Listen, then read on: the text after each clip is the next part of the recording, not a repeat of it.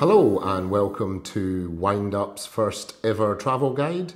This one is Champagne and I'm your host, Campbell Williams. Champagne, or Champagne as the French tend to call it, is one of our absolute favourite places to visit. It's the closest to the UK of all the major wine producing regions. It's only 170 miles from Calais, so 3 hours in the car if you've jumped across by ferry or Eurotunnel. And it's only about 80 miles from Paris, which is a 45-minute train ride if you fancy a little day trip out, if you're spending a few days in the capital. Champagne is a beautiful region with rolling hills adorned with vineyard after vineyard. There you'll hear tales of legendary individuals. Champagne Charlie, that was the surname of Charles Heidsieck when he started his business in 1851. And he became a legend in his lifetime. And the American people called him Champagne Charlie. You may meet unique characters who combine winemaking and art into a treat for several senses.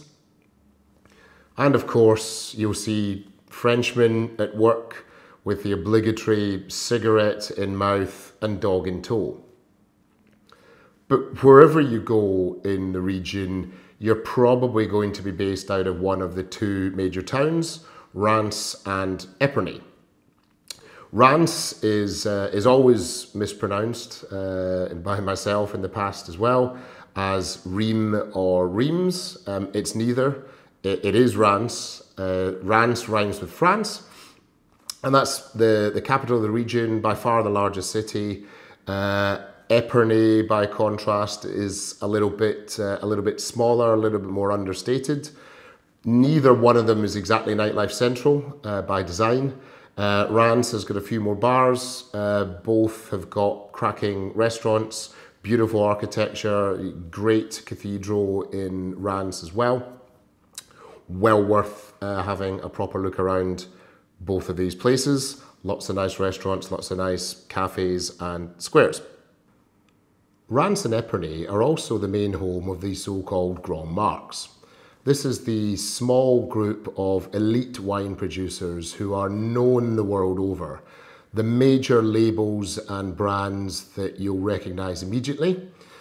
Moët & Chandon is the big dog.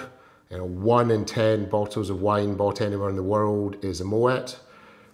You should be immediately familiar with the black label of Lanson or the yellow label of Veuve. Others prefer Taittinger or Taittinger, as it's known in some parts of Glasgow. For me, Krug is top of the quality pile. They make the best prestige champagnes in my opinion. But my personal favourite is Charles Heidsieck, who have the best blend of quality and price when it comes to their famous champagnes. The stock in trade of the Grand Marques is their non-vintage cuvée. Here, cuvée just means one type of wine in a range of wines or cuvées from a specific producer.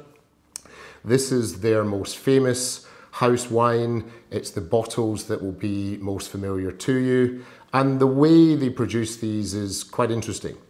They've all got master blenders called chef de cave, and in order to create that house style, they take multiple different wines from different vintages, they blend them together, taste them carefully, so that year in, year out, every bottle of Veuve or every bottle of Moët or every bottle of Lanson tastes the same as it would have done last year or 5 years ago or 10 years ago.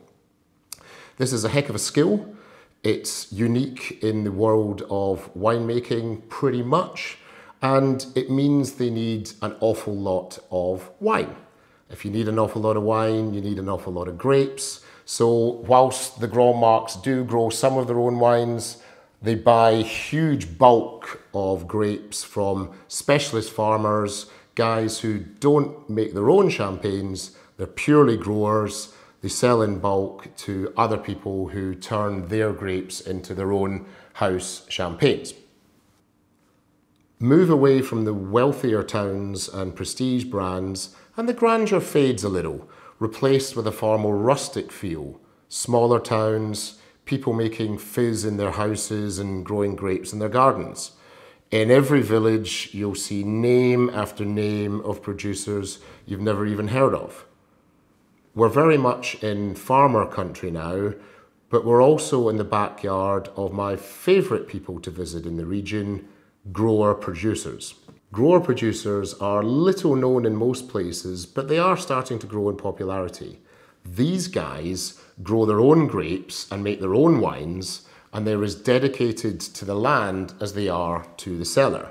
Here you'll meet passionate winemakers trying to make the best out of their terroir, the combination of soil, weather, place and producer that's unique to them.